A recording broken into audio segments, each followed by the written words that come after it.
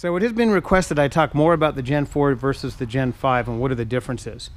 So we're going to talk to Callan here. He's pretty much in charge of doing the wiring installs on our builds. What do we have here? So this is a L99 with a 6L80. This build was done about 2 years ago. Still running strong. This is our new battery tray? That's the new battery tray. And how does that clean things up? It opens up this whole side right here, so we have more room for the heater hoses. As most of you know, the LS3s have a big issue with the dipstick being too close. This lets you check your oil better. More room for the intake. Now I will say that this is an L99, which is essentially the same as an LS3. It just had an automatic, so it came with VVT and AFM. You'll notice that you can see the heater hoses on the firewall. You can see the air conditioning lines coming off the firewall. You really can't see that so much with a Hemi or with the LS truck motors. And this is a CAN system. This isn't single module or Motec. It's a full CAN system, 6-speed transmission. What do we got over here? This right here is an LT1 with a 10L80. This also has our battery tray. Same thing, it opens it up. He's got a lot more cables going on. The intake is a little close on the LT1s just because they're a little bigger. This is also single module, so this area is cleaned up a lot too. So yeah, let me mention something about the single module.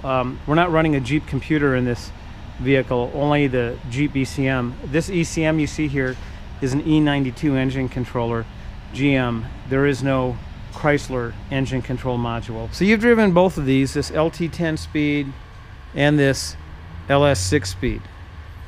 What is your impressions? They're both awesome.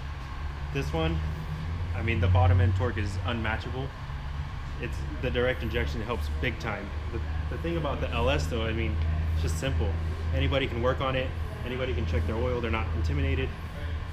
The 10 speed on this one too, I mean, it's always in its power band. This motor and transmission is perfect for this Jeep. It's got 40s, and honestly, you can't even tell with this Jeep. This one's got 35s, and this LS3 holds it just fine. All right, so what Callan has said in layman's terms, I'm going to try to put into technical terms. This LS is a great motor. It's less costly. It's obviously simpler. It has, this particular engine does have variable valve timing, but it doesn't have continuous variable valve timing that the LT has. Now, on this conversion, we're running the stock AC hoses. You'll see that there's a little riser down there for the low side line. Well, actually, I don't think you can see it, but we're running the stock AC lines, stock accessory drive. So the alternator, power steering pump, and air compressor are all factory Chrysler, and we're using our Motec billet brackets. We're running a 4-inch to 3.5-inch bending reducer silicone into a 3.5-inch aluminum tube with a K&N air filter and a sock. Again, we're running our battery tray that cleans things up. He's running an AC Delco battery and they work fine. If we step over here, we're really stepping up in technology. This engine has got variable valve timing, but it's continuous. What that means is the cam is constantly phasing.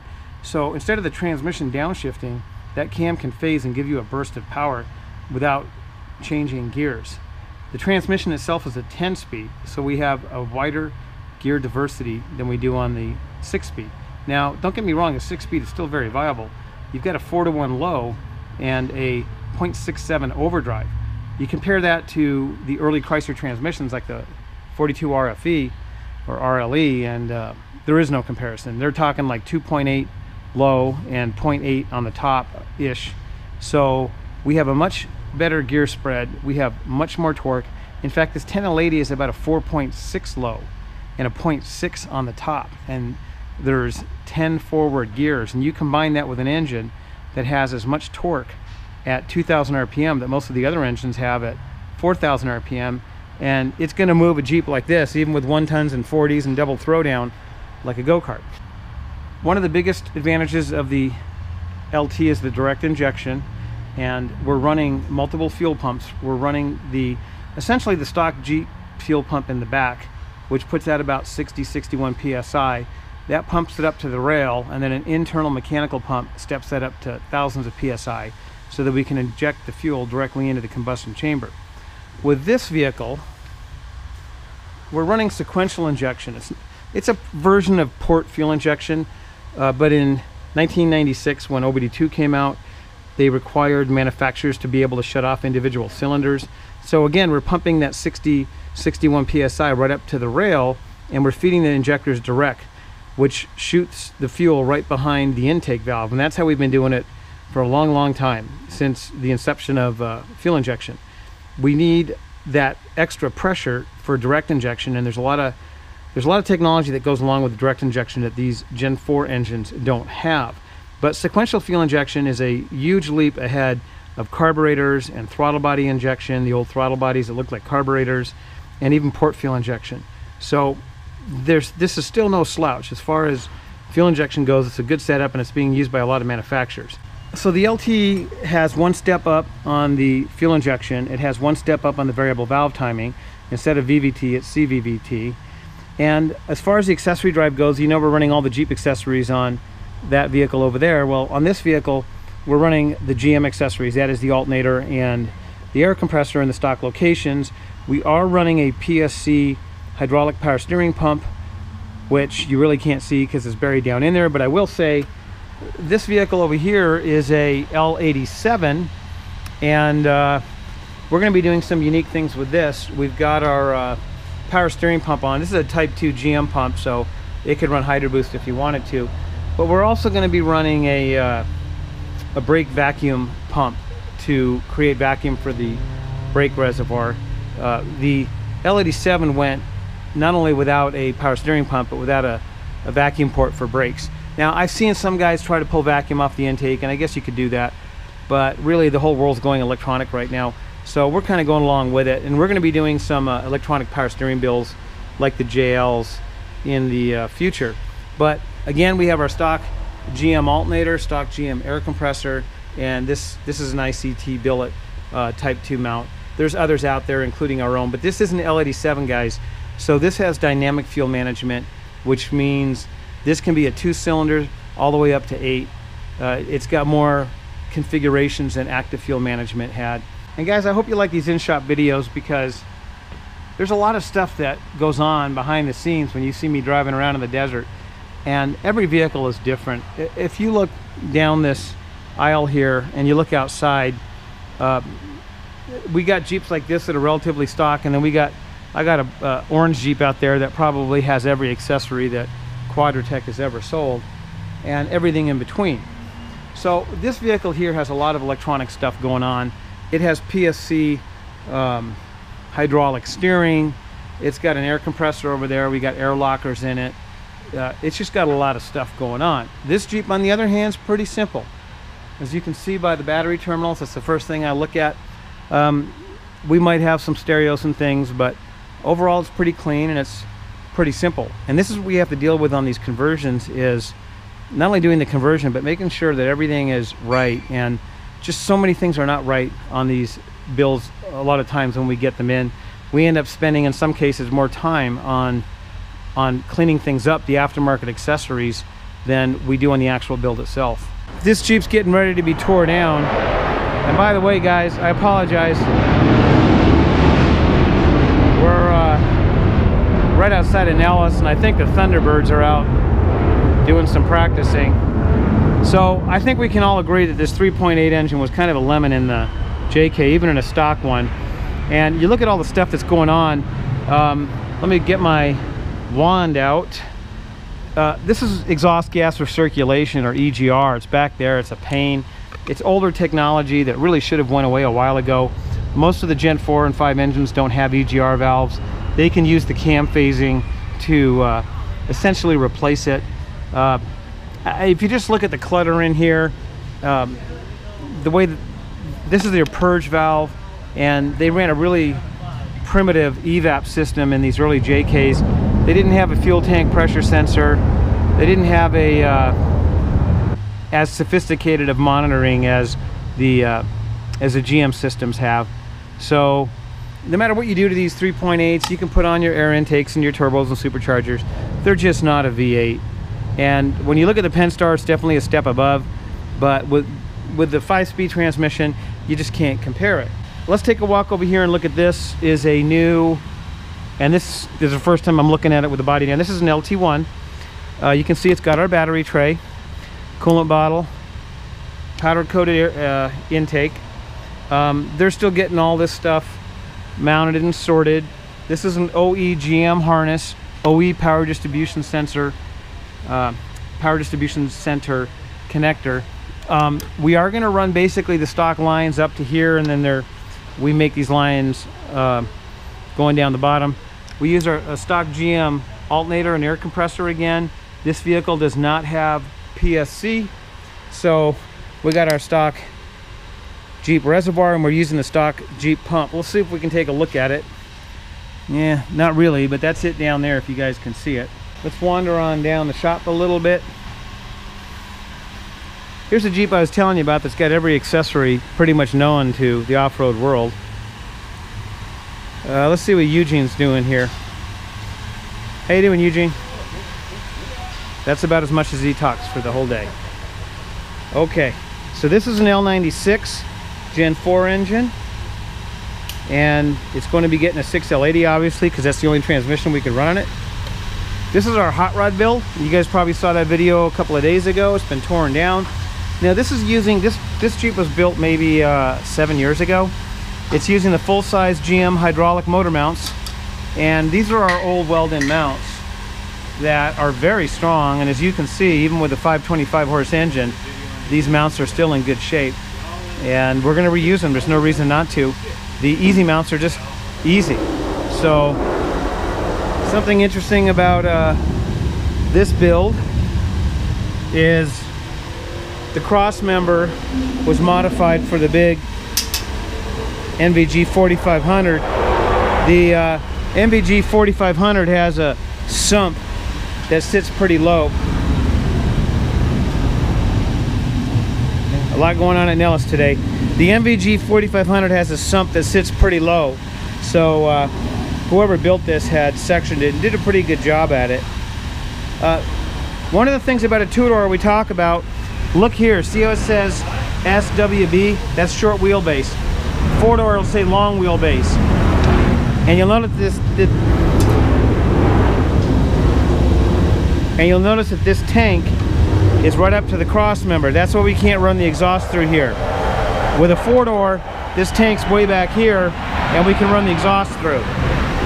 Every LT is not a 6.2. This happens to be a L83 5.3 with a, I believe it's a 10-speed. I could be wrong. I don't see a dipstick tube. It could be an 8-speed, but I think it is a 10-speed. And by the way, Motec is one of the first, if not the first, to do the 5.3 10-speeds, and they run awesome, guys. I'll tell you what, if I had to do a build today for myself, or even my wife, I'd go with a 5.3 LT with a 10-speed. Value for dollar and performance and fuel economy, they're hard to beat. So here's a better look at our battery tray. Mounts to tip them up against the side here. Pretty simple mount. The way Chris designed it, you can run different size batteries. So group 34, group 78, whatever. Again, we got a PSC here. This is our new dual header radiator. So we got 4 headers, there's 2 headers in here.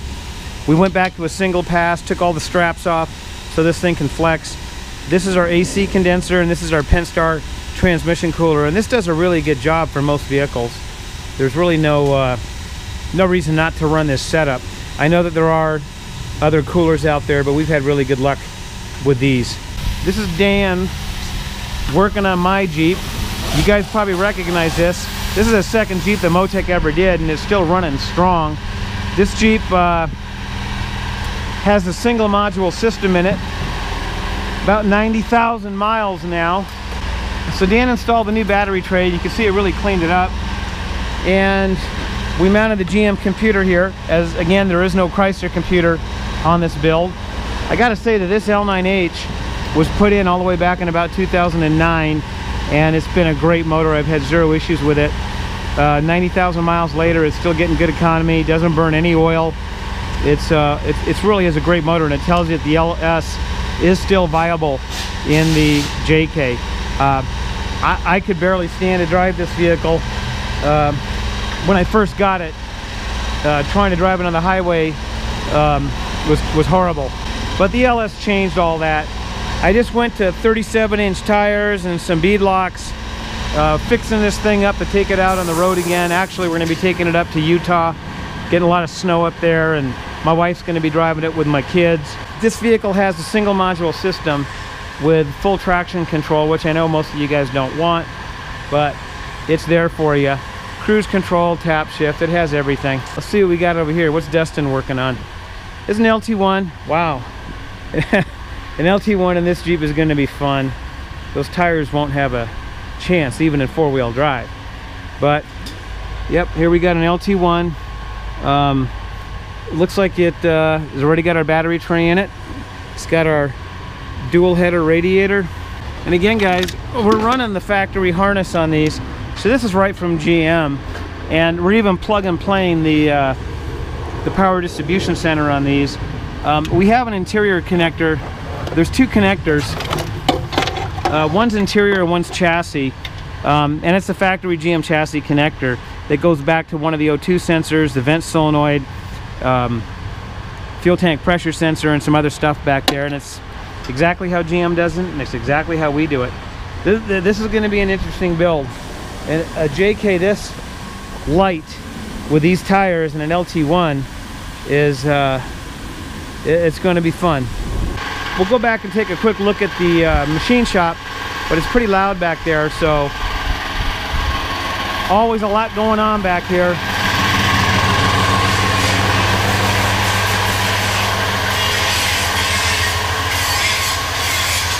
And guys, we're going to be doing some new enclosures for our electronics. We're going to be machining them out of billet aluminum or structural plastic. I'm not sure yet, but that'll be coming down the road soon. This is what's left of an order of 50 radiators that we got in about a week and a half ago. And if you guys think we got a few Jeeps in the shop, we got just about as many outside of the shop. So let's see what we're going to be driving soon, and some of you customers might be watching. We should be driving this one in the next couple of weeks. Actually, it's probably going to be done later this week, but I got to get around to driving it. As you know, that's an LT1. This is a I do believe a 6-liter LS. You can tell the 6-liter because they got iron blocks, and this one has an iron block. So yeah, we're going to be driving this 6-liter here soon. And let me say something about this LED7. I don't know of anybody that's done an LED7 so far. This one's running the T93 transmission controller, and we are running the electronic brakes. We're not going to try to drill and tap a vacuum port into it. We were considering going to electronic steering in this, but it was easy enough to put that Type 2 pump on. And you'll notice he does have an XD box, and the XD box is rather large, but it fit with this Type 2 pump. So we're going to run that, and I'm really curious to see how this LED7 does with dynamic fuel management. Interesting, they have a little 6.2L plus on this LED7 block. I'm guessing that's 6.2 liter plus. The actual block is different on the LED7 versus the LED6 because the lifters are inside the block now. They used to be in the lifter manifold assembly up here, but I think GM made a tighter package with this LED7. How much good it's going to do, I don't know. Also the stop start, I don't know. You can see our hydraulic motor mounts, easy engine mounts that drop right in, work on the LED7 just like I did in the LED6. So I'm really excited to see how this thing runs with this LED7. And this has the new 10-speed in it, which is a little bit different. Let's walk around. So this is the 2020 transmission, which requires the new transmission controller. And we found a few things different, including the shift lever. There is no more drain plug on the bottom to fill it through. You fill it through the plug in the back, just like a transfer case or a differential. We do have an Atlas 3-speed in this, 2-speed, 3-to-1 gear ratio. We are running the stock GM transfer case adapter along with our 8L90/10L80 adapter. I did not know this, but he's got double throwdown on this. You just never know. You pull the body off and you don't know what you're going to find. This is going to be a heck of a ride when we're done with this L87. You might want to add this one onto the list of test drives in the next couple of weeks. So we got our work cut out for us, and there's going to be a lot of test drives coming up. But there's going to be a lot of interesting test drives coming up, like the 650 horse manual transmission two-door build, the L87. I didn't even show you the LT5 we have in the back, but we got an LT5 back there we're putting in. So we got a lot of good stuff coming up, guys. Stay tuned.